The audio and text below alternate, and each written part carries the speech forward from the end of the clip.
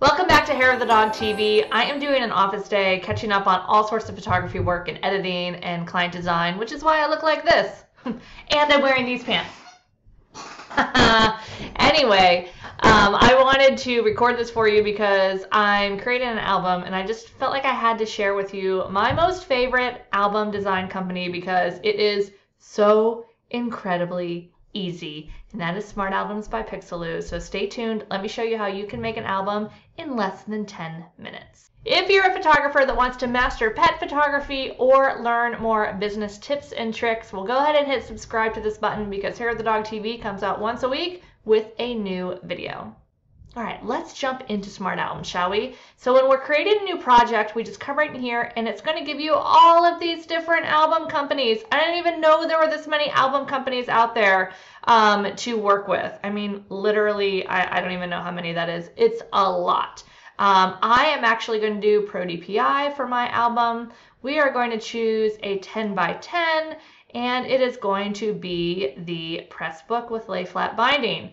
And then we're going to go ahead and hit next. And now we can choose what type of templates we would like, with square frames or without square frames, only with 3:2 image ratios. I kind of like my images to be their normal size, but I'm going to keep it with all of them. So we're going to keep all templates. I like to keep a nice clear white background, and I'm going to go ahead and put a really thin border around my images, and then keep a nice gap between my images as well. It can also be thin, it can be extra, or it can be thick, but you can also customize it. So I like the thin and the thin. We're going to go ahead and hit start. I will name this this item, and then we're going to go ahead and save it. All right, so now this is up here. We need to add our images, and we're just going to go ahead and drag them and drop them right there, and it's going to import them. Easy peasy. All right, if you want to get a head start, all you have to do is go ahead and hit this auto build, and it is going to tell you how many spreads, how many images per spread. We're going to go ahead and go up to 20 spreads, and we are going to do smart grouping. And go ahead and hit build, and let's see what it does. So then it goes ahead and starts to build our images. It kind of keeps them together. And then we can go ahead and just kind of adjust. Sometimes there's too many images on one page, like this is far too many.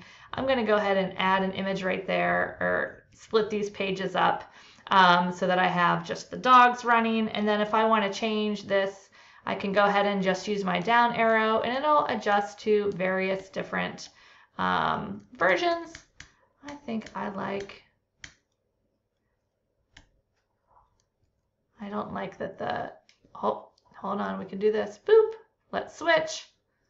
So then the seam's not over the face, but then we can go ahead and adjust and just kind of play around with whatever we want to do. So it's really, really easy to kind of go through and build the album this way.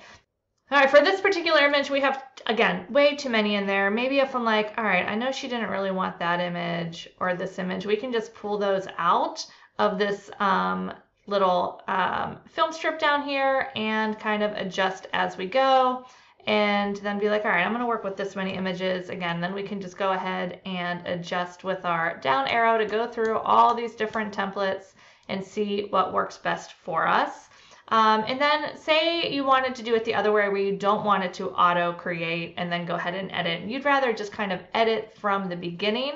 Well, you can just go ahead and grab whatever images you want from this area down below, and then just pull them up, and they end up being on a new page.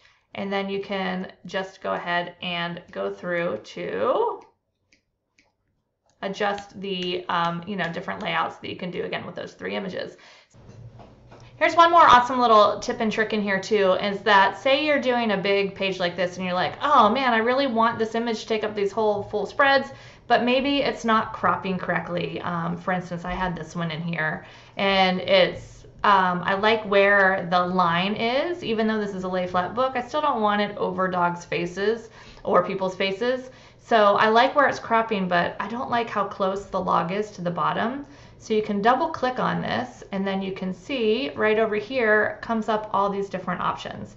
So you can just go ahead and drag on this image and adjust it a little bit and bring it up a little bit higher. Well, we don't want to do that. Command Z, just like Photoshop. And then go ahead and hit return when you like that. For this one, let's say, I love this spread, but man, I don't like that the dog is, again, right through that seam. So instead, I can't really adjust it because it's fitting perfectly in here. But I can scale it a little bit and make it a little bit larger, and then I can go ahead and adjust as needed so that I still get, you know, I can just adjust those dogs wherever I would like on the palette. So it's such an easy way to go through and create these albums in a very simple and traditional and really classic way that will stand the test of time. These album designs are never going to go out of style. You can literally create an album in less than 10 minutes, and I don't know where I would be without this software. So if you want to check out SmartAlbums, we have a link down below. It is absolutely incredible. We also have a special offer down below, so check out those details underneath this video, and happy album designing.